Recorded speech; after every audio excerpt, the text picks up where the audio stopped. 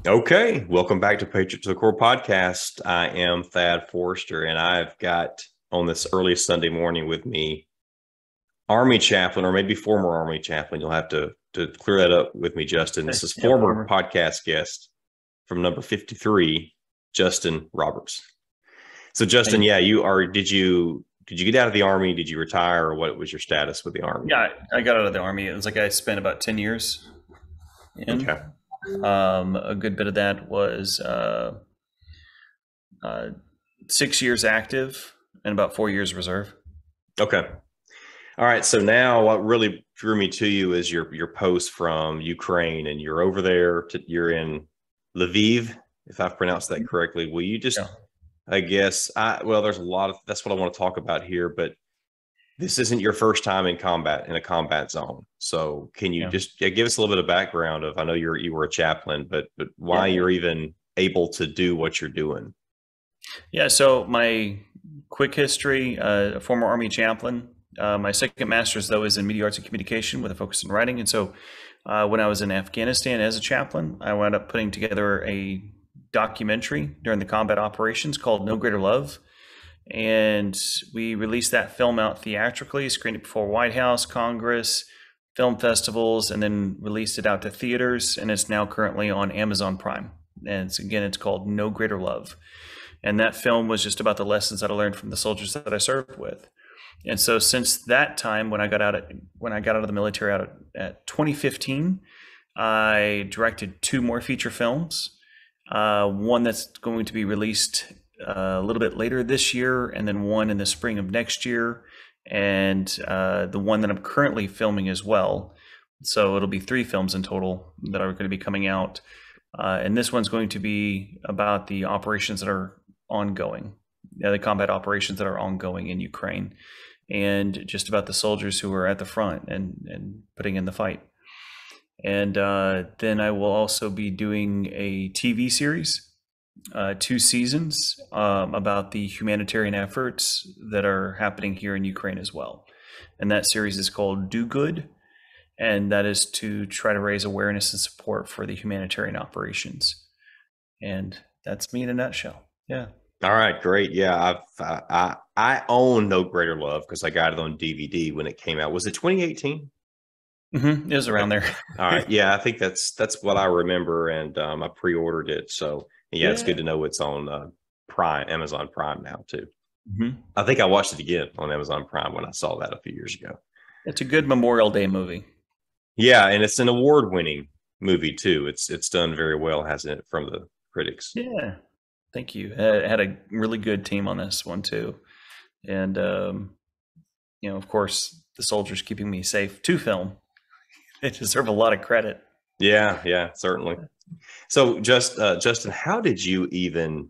I think about logistics here. How did you even physically get to where you're at in Ukraine? And I know you moved around at least some.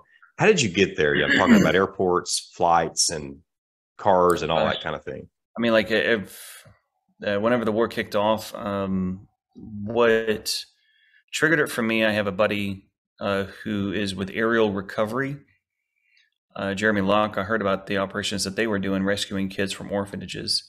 So I was holding my daughter, and I felt this twinge, just that she's safe, she's fine, but there's kids that are over here that are not safe and not fine. And the best thing that I can bring to a problem is telling stories and trying to raise awareness and support to move decision makers and move helpers to mobilize towards a cause. So I let the wife know I'm going, and she's like, "I already knew you were going to go." so, so I had to then quickly do a fundraising for the film and put all the basic steps, because like anytime you do a movie, it is starting a business, because you have to have an LLC for the film, you have to do fundraising for the film, a business plan, you have to go through all that stuff. But I had to do that stuff very, very quickly. But I've done it before, I've done it several times, so it's not new to me, but it's just a lot of work. And then you have to also go and raise funds during a financial downturn. And so that's not easy. Hmm. So, but I got all that stuff done really quickly. And then I reached out to one of my friends, Hank Barb. He's the lead singer for the rock band Three Beers, and he's a former 82nd Airborne medic and my best friend. And I said, "Hey, man, I'm going to Ukraine. Do you want to go?" And he's like, "Yeah, sure." So he decided to come with me for a bit, and then we flew from out of Houston to Warsaw, and then from actually no, from Houston to Istanbul, and then from Istanbul to Warsaw, and then drove from Warsaw to Lviv. But when we first got here, I've been here for 3 months. When we first got here, we went straight from Lviv to Kyiv. And then from Kyiv, we've been to Mykolaiv, Kharkiv, all along the Donbass, in the trenches, and then back. And so most of my combat filming I've already gotten done, and most of the military filming I've gotten done. And so now I'm back in Lviv to do some writing and to put the film together. And then I still have to do another trip out to the front to get a little bit more footage, and then I'll have everything in the can, and the documentary will be done.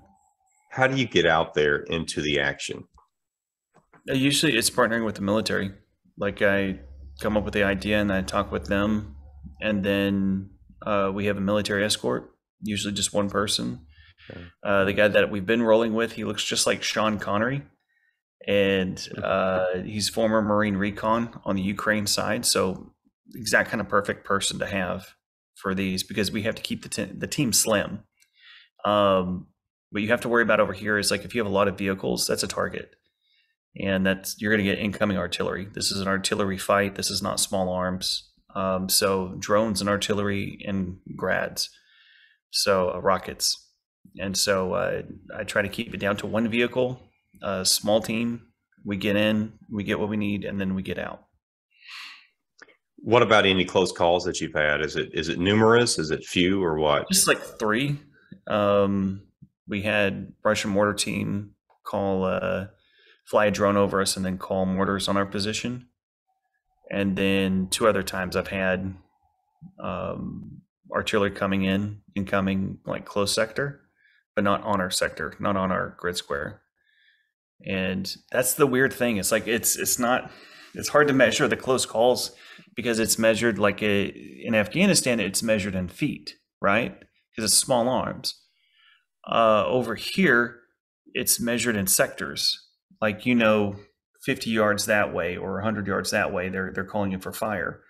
But that's just like for artillery. That's just like, like it could be if they just dialed it in just a little bit to the other way, or they flew a drone over and then they're calling it in your grid square, then you're gone, unless you're well embedded into a trench and you're really lucky. But then that's just a game of roulette.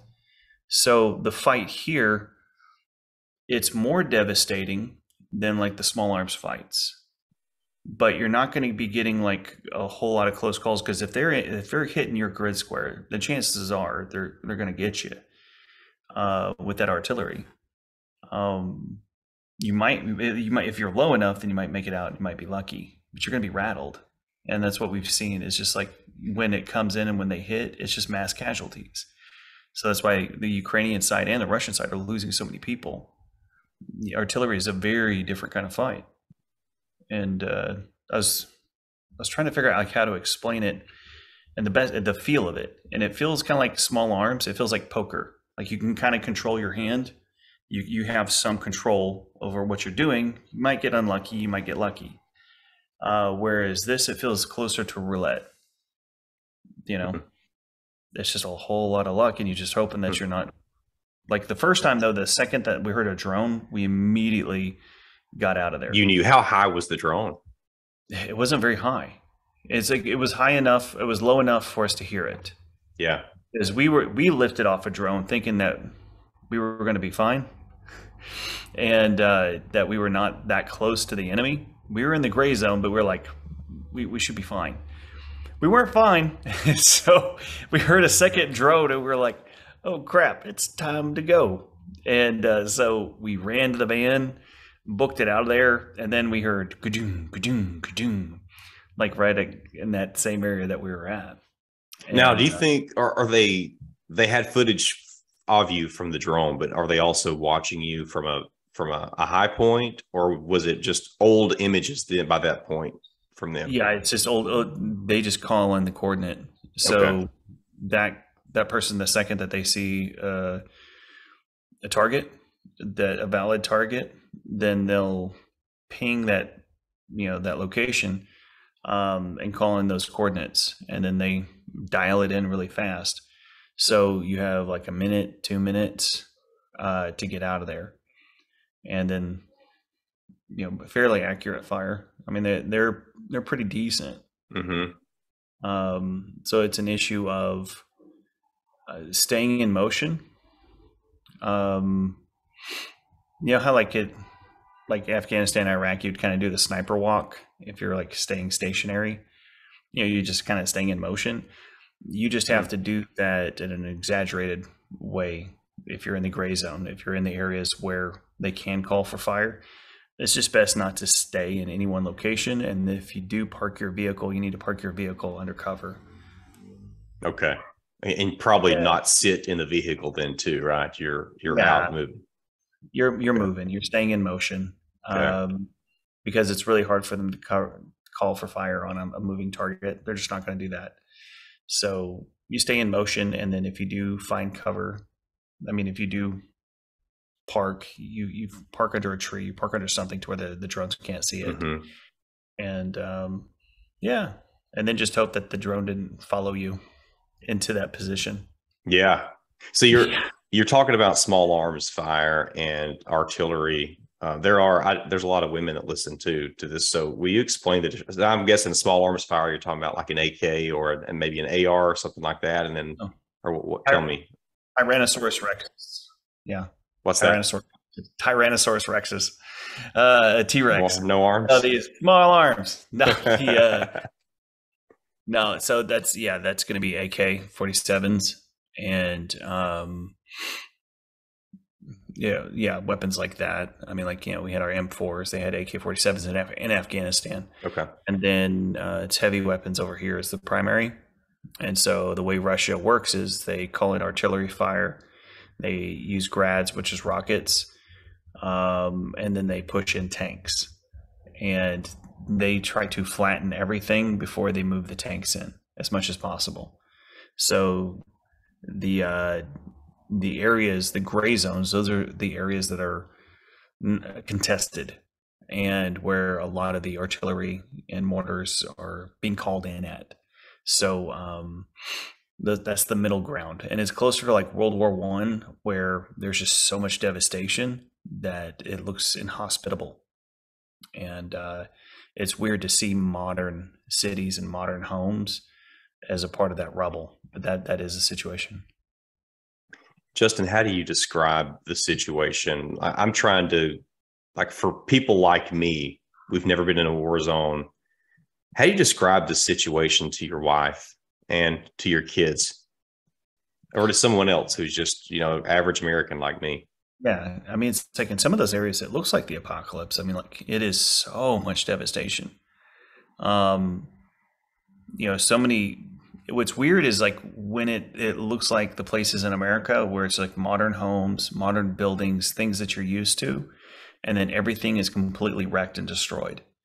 Everything has been exploded, set on fire, riddled with bullets. It's just so odd. I've been in disaster zones. It looks like a disaster zone, but you know that it's man-made. Like my home was hit in Lake Charles, Louisiana by Hurricane Laura and then Hurricane Delta. So my city, my hometown city, just got hit so hard. 20% of the population had to leave. It was just a lot of wreckage. And that's what this looks like to me, except that instead of with water, it's fire. And just straight up concussive explosions, that just shake and knock down the building. And so, yeah, it's very, very odd. But the thing that goes through your mind too is that these are not just buildings; these are people's homes. They don't have typically home insurance, so their life savings was often put into that home. You see that they had to leave so quickly, so much stuff was left behind. They just packed what they could that night and then they left. And so you just see so many personal belongings, and they haven't been able to come back to it because the fight is ongoing. So there's so much humanity left in these places, but it's so eerie for it to be a ghost town with just wreckage and destruction. So it's hard to explain. Yeah. Well, how would you contrast that to Afghanistan? How did you describe your time in Afghanistan to your family? Yeah, these are completely two different wars. So like Afghanistan was, there was no line of the war. There wasn't like them on one side and us on the other. It was just everything was mixed together. And Afghanistan has been at war for decades and decades and decades. So they haven't had the ability to really develop the infrastructure of their country, to build all these, modern stores, modern homes, all these kind of luxuries that we have. So it's a very different kind of experience. You're stuck on a base in Afghanistan, and then you go do your operations. Whereas here, I would be at the front, getting mortars dropped on our location and moving around and then trying to avoid a firefight that was going on in front of us and trying to steer our way, to safety. And then 10 minutes later, be drinking a latte at a coffee shop. And my brain does not know how to process that. Yeah. It doesn't feel real, but it is happening because there is this static line. And a lot of people struggle to process that because they think that, well, you shouldn't have coffee and lattes in a war zone in a country, but they're not shutting society down. People still have to eat, Yeah. still have to have jobs, and life still has to go on to have the economy to fund the war and to feed the people. And so the restaurants have to remain open, and they're going to serve lattes and coffee and all those things that we would too. And so I had one person comment like, well, if they're drinking coffee, it must not be that bad. I'm like, it's worse than Afghanistan. It's worse than Iraq. The casualties are way higher. In 20 days, they're going to have, in just 20 days, they have more casualties than we did in 20 years of war. So our brains are really struggling to process this because that is the way artillery fights and long range fights like this happen. It's an entire grid square of human beings deleted. All those lives are gone. And if you're in the wrong sector, you're gone. You're just gone. And it is so hard for the human brain to really process that many losses that quickly. We have to turn all those lost lives into numbers rather than human beings to really process it.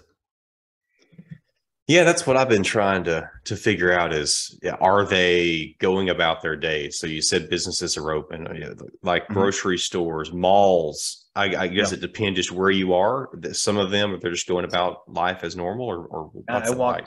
I've walked through so many of these places, like schools, just burnt up schools.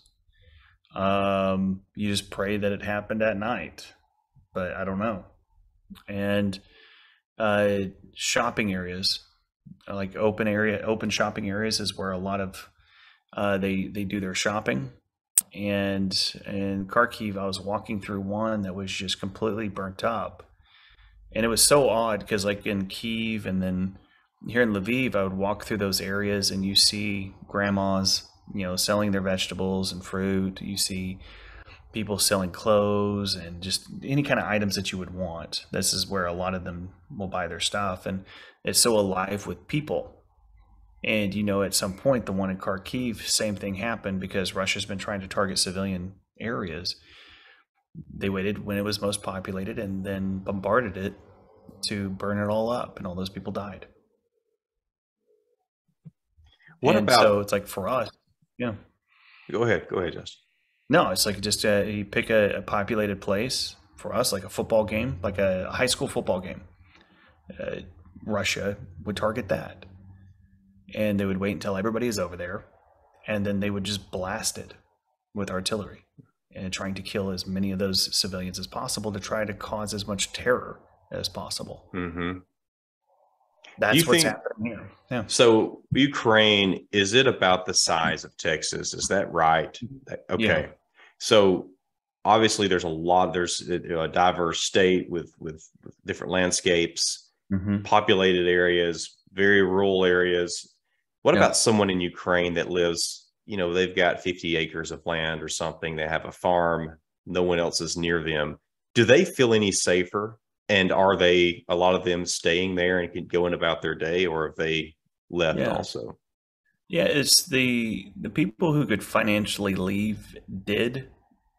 Well, a lot that could financially leave did, but there's this weird uh, situation. I don't know if you could call it a dichotomy, but it's like there's this weird. The living standard in Ukraine is higher, from what I'm seeing, than it is in America. It's better food, more organic food. People have more access to medical without having to go bankrupt. Education's free. I mean, like there's a lot of these luxuries that they have with ease that we don't have. At least at a little bit higher standard than what I was experiencing in the U.S. But their dollar is weaker. So if they go elsewhere, they don't have as much money. They're poor. But here, they're great. So it's this Mm-hmm. weird kind of bubble that they exist in here financially. And the problem for a lot of the Ukrainians is that they couldn't financially leave, like that farmer.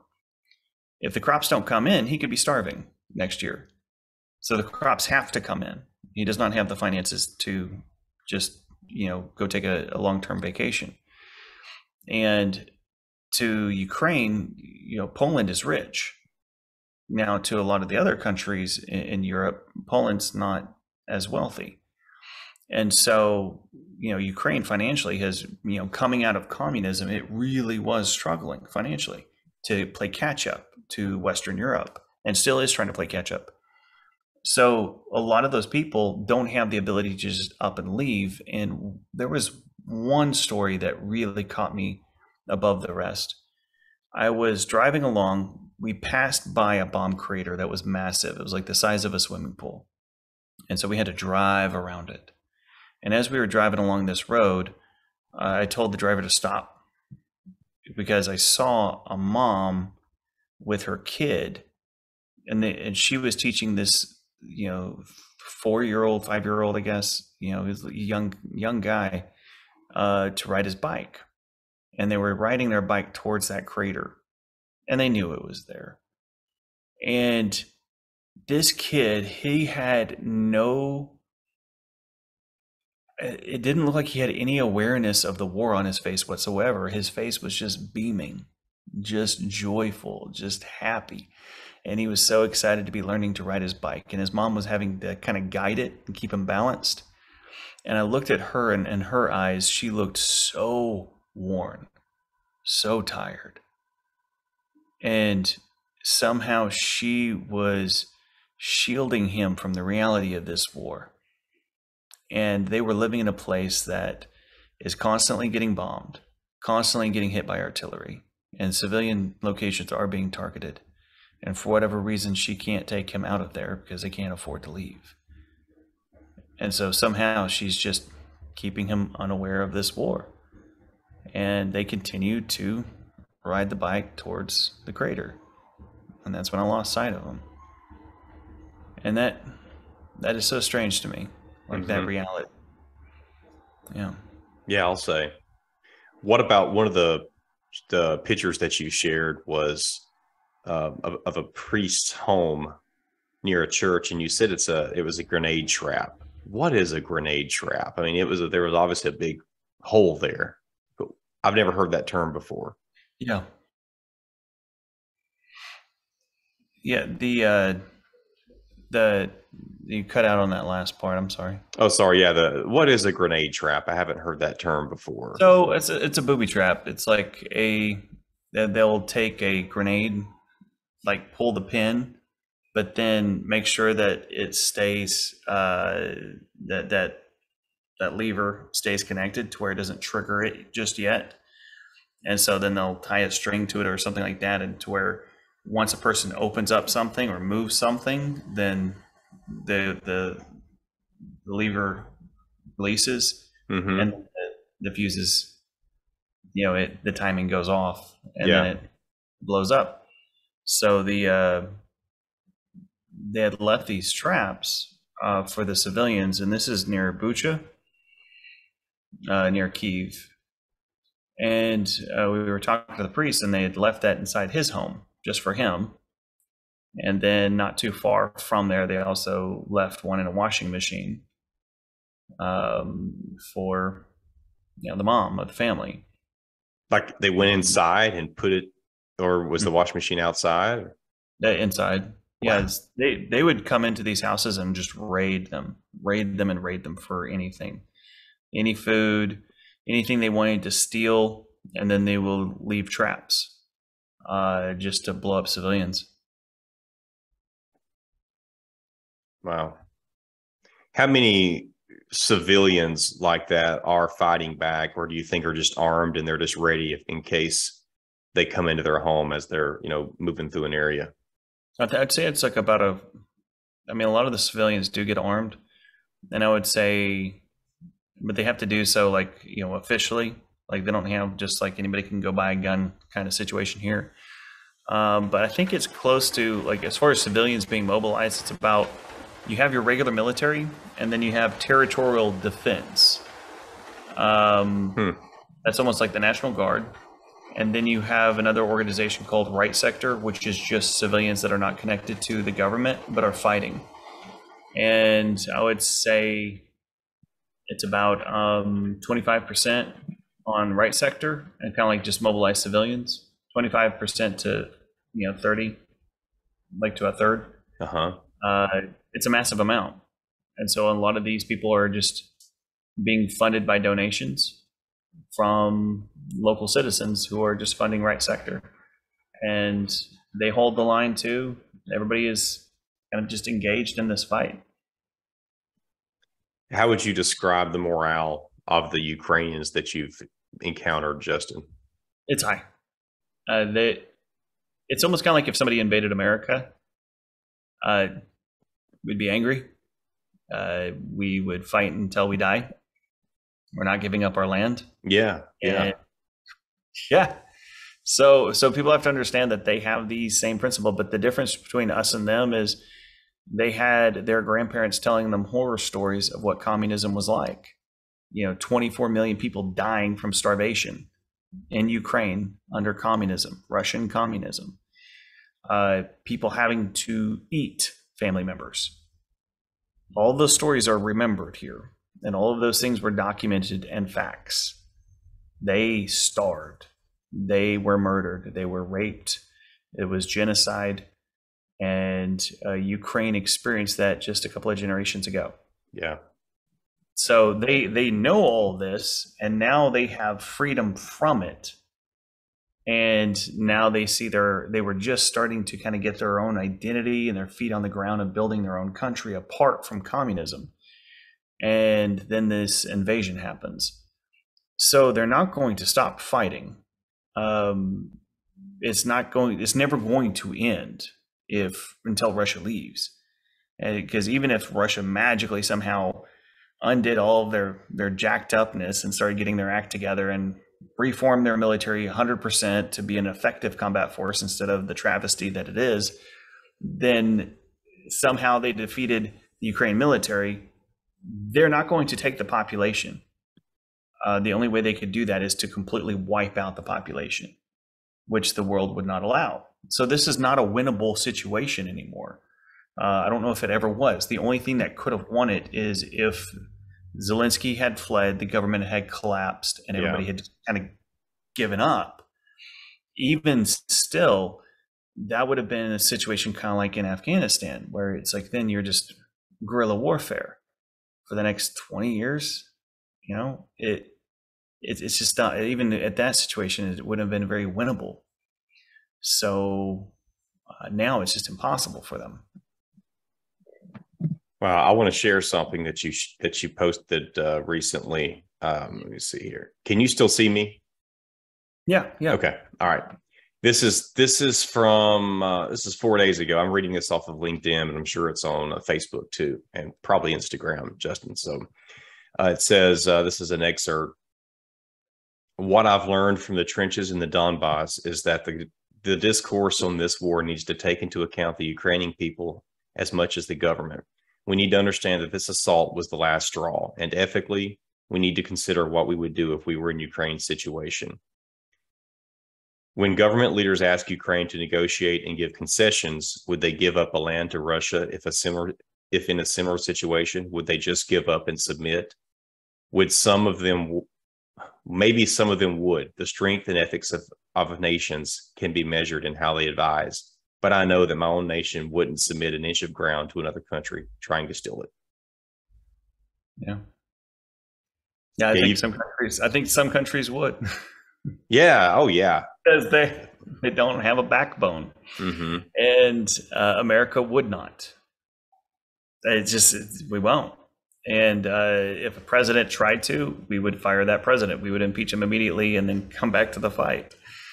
And that, for us to be asking Ukraine to do something we ourselves would not do, is unethical. Yeah, that's right. So it's, yeah. And like that's what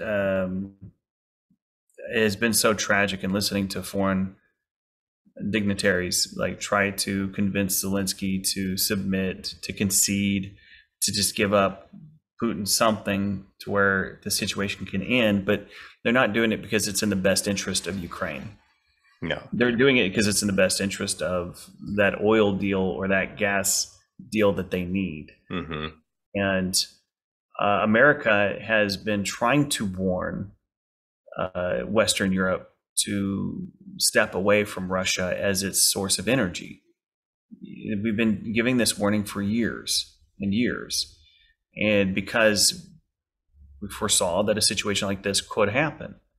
And nobody quite predicted that it would happen in this way, but that dependency has given Russia too much control over Western Europe. And that is why they have been so slow in providing support to Ukraine, but also so slow in cutting off the oil and gas with Russia, which has kept up the Russian economy to continue this fight. And so this does become a moral question and an ethical issue. They were warned. They continued to do business with a government that they knew was aggressive, corrupt, and going to attack somebody at some point. And they saw this. Everybody kind of saw the warning signs on this, and America kept on giving the warnings, saying, hey, it's coming. It's coming. You need to get yourself ready. They're not going to be a good friend to you. And if you're dependent upon them, you're going to put us all in a bad situation. And they did not listen to those warnings. And now we are in the situation that we are in. And so now they pushed that problem, kicked that can down the road, saying, nah, we're not going to listen to you. We're not going to listen to you. And now what was predicted has come about. So now they have to face a more difficult ethical choice of, do they support a tyrannical government that is committing genocide, rape, murdering children, doing these awful things, and I am witnessing these things? Do they support that government with money by buying that energy, that oil and gas? Or do they cut it off and then have to deal with the heavy burden of not having that oil and gas? And that is painful, because that is going to hit them very hard economically. But if Ukraine doesn't win, that means Russia would win. And even if Russia somehow convinces Zelensky and the groups to let them keep Crimea, That means that oil and gas in Crimea then becomes Russia's oil and gas. And then we're back into square one, where Russia is the energy provider for Western Europe. Now, if Ukraine can win Crimea back, then that it becomes the energy provider for Western Europe. And that is a better situation, because that is somebody who's not going to look at invading Poland, invading Lithuania, and on strong arming Germany and France. So we have to, instead of looking at the next quarter, and that's always our biggest problem financially, is it's always just looking at the next quarter so we can report profits to our shareholders. We have to look years down the road here, that Ukraine could become the energy provider for Western Europe, and that'll balance out against Russia. It then becomes a shield against Russia's aggression and becomes a more stable partner going forward. And that is the big choice that these leaders are going to have to make. But that means that it's going to be short-term losses for long-term gains. Wow. Yep. All right. A few more questions, Justin. I just had one, though. I keep trying to put myself in the situation there as a Ukrainian. If I'm there hunkered down, or I'm still there with my family, I've got a wife and 3 kids. They're young. And if the Russians are moving through an area, let's say, because I know I've heard these stories too of them going into homes and ransacking them. What if I see them coming? What if they're on foot and they come and they're, do you, what's the thing to do? I guess it depends how Russia, what they're doing, but do you go ahead and try to kill a few of them and then know your family's going to be killed or tortured? Or do you let them come in and comply and steal what they want from your home? What do you do? I mean, it's like, it just depends. Like, they don't always kill everybody. Some areas they've moved in and have tried to resettle the population. The rapes do happen a lot. It just depends on the unit, really, and it depends on like what kind of orders they've been given. Because if they've been given orders to just go and cause havoc, let loose the dogs of war, then they've done that, like they did in Bucha. And the war crimes are documented, reported, and moving forward. But you would have to run, hide, and know that, like with the basement, if you go down into the basement, they typically don't like to go down there, but they're going to lob a grenade down there, and they might set fire to the place if they know you're down there. So then you've got another problem. They don't like to take the risk of going down there, and so they'll just torch the place. But some of the families, I mean, like the people that I've talked with, like I talked with this one old lady, they successfully hid. And same with like another, like one in Bucha that I talked with, she successfully hid and they didn't come down to the basement. I think they lobbed a grenade down there, but she wasn't hit. She was well protected, so she was fine. And then another same thing, but then they had their place eventually, like in Kharkiv, there was another couple I talked to who essentially did the same thing, but their home was set afire. But they were protected. They survived because their basement was kind of like off-site. And so it's kind of a gamble, but that's why a lot of casualties are happening, and a lot of civilian casualties are happening. They get caught by the Russians, and then people get hurt. But Russia is trying to, with some of these places, repopulate them and claim them as Russian territory, Russian states.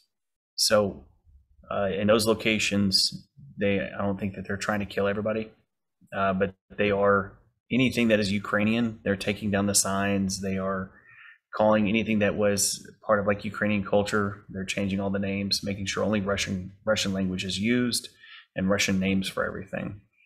So they're really trying to make it theirs now. Yeah.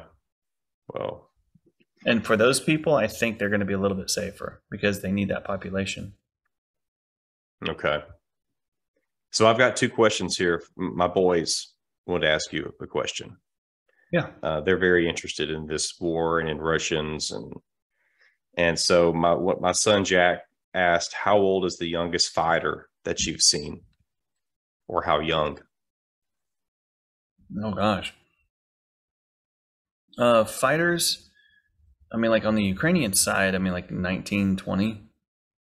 Um, I did see like in Kharkiv, I saw this 14-year-old kid wearing a helmet running around because there was a missile had landed on their driveway and they were trying to figure out how to get it moved.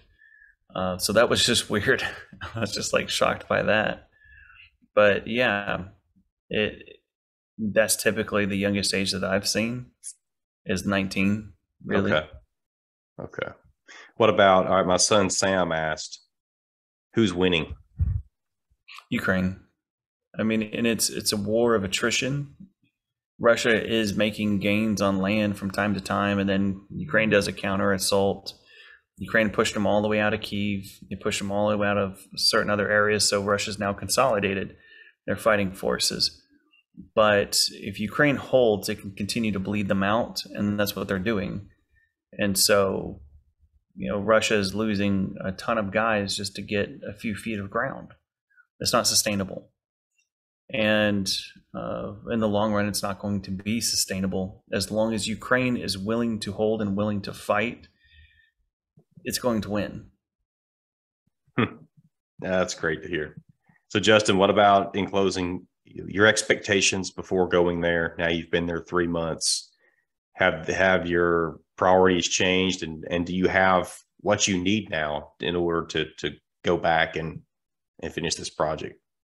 Yeah, I have more or less everything that I need. I mean, like I had to kind of go out there, get a feel for what's going on, figure out the story. Because like in documentary, you come with a plan, but then that plan is not the plan that you're going to be filming. It always changes. So you have to figure out what the story is from talking with people, because they are the story. And so you don't really know the full story until you get out there, unless it's like a historical documentary where everything is already documented. This is stuff that's happening in real time. So I needed to embed, get to know the people, and then figure it out. So now I have it fairly well figured out. I have to go back, do the rest of my filming, and then I'll be done with that. And then we'll be starting the TV show. And we're identifying our organizations for that series. That'll be 20 episodes focused on the humanitarian efforts that are going on here in Ukraine. So with each one of those organizations, we identify a hero, a person who's just making a radical difference on ground. And then we'll blast it out on the airwaves in the hopes to raise support and awareness for that person. Yeah. Are these from all nations, or are you focusing on Ukrainians? All nations, yeah. And so whoever is doing good and is doing an amazing job and also being very ethical in how they manage the finances, that's who we want to support. Yeah. That sounds great. Well, any idea when you're going back home? No idea. Okay. Russia gets a vote on that one too. And so we're trying to figure that stuff out now, because I've been out here for 3 months. And I've got at least 3 more months to go, at least. And this is an evolving situation. And so I need to follow the story as long as we can, but also try to figure out how we can do good while we're out here. But I look forward to getting back home to my family. I'm sure. So how many kids do you have? Two. My daughter just turned 9, so I missed a birthday, and I feel bad on that one. And then I got a son who's about to be 5. Yeah. Well, man, God bless you for what you're doing. And what are you missing? Like, what do you miss as far as food goes or culture goes back home? I miss Tex-Mex a lot. Like, I didn't realize how much I was going to miss Tex-Mex. I was born and raised in Texas. So sometimes you just feel like you just go to get a burrito or something like that, something simple. I like going to a Chipotle, Yeah. And so I can't do that here. And I'm living in Louisiana, and I love gumbo. I love Cajun food. And I am missing that. Really, my mother-in-law's gumbo is just the best gumbo in the world. And there's no way I'll find that here. Yeah. So, that's the stuff I miss. But you know what? Georgian food is really, really good. Ukrainian food is amazing. I've learned to love that too. And so it's been great to experience all that. But I would love to also have Tex-Mex and Cajun food mixed all together. Just have some different options. Yeah, yeah, I feel you Yeah. there. And then, hey, one last question: how are you finding places to live? It's Airbnb Really? usually. Yeah, yeah. So it's like a lot of people did flee. I mean, like it was millions of people left this country. So they posted up their homes on Airbnb. And there was a lot of refugees who moved from the east to the west side of Ukraine, but it was such a massive amount of population that just up and left that there are places to rent, and like Lviv, I mean, it's like an Austrian city. I mean, it's very modern, gorgeous, cobblestone streets, musicians, out in the streets sometimes. You've got amazing restaurants. It's become the gateway between war and peace. And so that's where you see a lot of these, nonprofit groups moving into. So you do have a lot of modern luxuries, and there are rocket attacks ever so often, but it's not, it's not like being out on the east side where it's like several times a day kind of situation. Yeah. So you're not staying with a local family, then you have a house. Yeah, I've got my own place and Okay. comfortable. It's I can't complain. This has been a very different war experience compared to Afghanistan. Wow. Well, worse in some ways and then better in some ways. Well, what would you like to say in closing? I think this is like a lot of other things that I've experienced, that whenever people say that, we support what you're doing, we support this, we support that, in whatever cause it is. The reflection I always hope that people have is like, how, this is a chapter in history. If we are going to support Ukraine, how, like what actions? Are we donating, or are we volunteering? Are we helping to get the word out? This is a war against tyranny. And if it is not won in Ukraine, then it will get moved to Poland. It will get moved to Lithuania. Russia's already said that. And Russia has invested over $1 billion every single year on propaganda. And that propaganda has started fires in American politics. They've stated that as their objective, and they've been very successful on that. So a lot of the insanity that's going on to the US, the source comes from Russia. We are not as divided as we actually think we are. It's just that Russia's given a megaphone to the most extreme parts of America in order to try to divide us, to pull our attention away from international matters. So that way they could then move on in. And they've been very smart. This was our Pearl Harbor on the irregular warfare side, on the propaganda side. This was our Pearl Harbor. And we are just now slowly waking up to this style of warfare, information warfare. And so, let me turn that off. So that is what I'm hoping to get out there, is that we wake up to this and we understand the landscape. Over $1 billion every single year, that's more than Marvel Comics invest in the marketing of their films. And so we see this type of warfare regularly. We just need to wake up to it now. And we also need to start taking action. If we're going to support Ukraine, we need to do it with action. Well, what do the listeners need to do? How can they support you and follow you? If they find me on Do Good Army on TikTok, that's where I'm posting up the most regular content. If they can find me on Instagram as well, that's Justin D. Roberts. And that's where I'm posting up some content as well. And on Facebook, it's Do Good Army.